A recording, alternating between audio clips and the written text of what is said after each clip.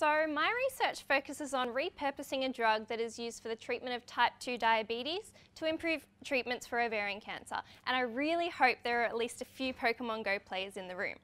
So ovarian cancer is one of the leading causes of cancer-related deaths in women, and the main treatments for ovarian cancer are surgery and chemotherapy, but these often don't work because the tumour becomes immunosuppressed, and this is represented by an inactive Pokestop. So the term immunosuppressed tumour means immune cells, which are cells that can help fight the cancer, can't get into the tumour environment, and this allows the cancer to grow and spread. So in Pokemon, when a Pokestop releases Pokeballs, it becomes inactive. Similarly, an ovarian tumour becomes immunosuppressed when it releases this protein called DPP4. So there is a drug called sitagliptin, as represented by this Magikarp, that is currently used for the treatment of type 2 diabetes.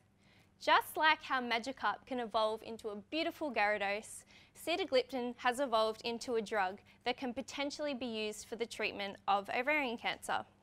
So this drug, sitagliptin, can inhibit the DPP4 protein. This turns your inactive Pokestop, or immunosuppressed tumour, into an active Pokestop, or immunoreactive tumour. An immunoreactive tumour can produce a different protein, known as CXCL10, and this is shown by the lure module.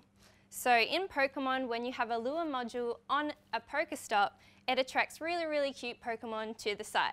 Similarly, when an immunoreactive tumour produces CXCL10, it can attract immune cells to the tumour site.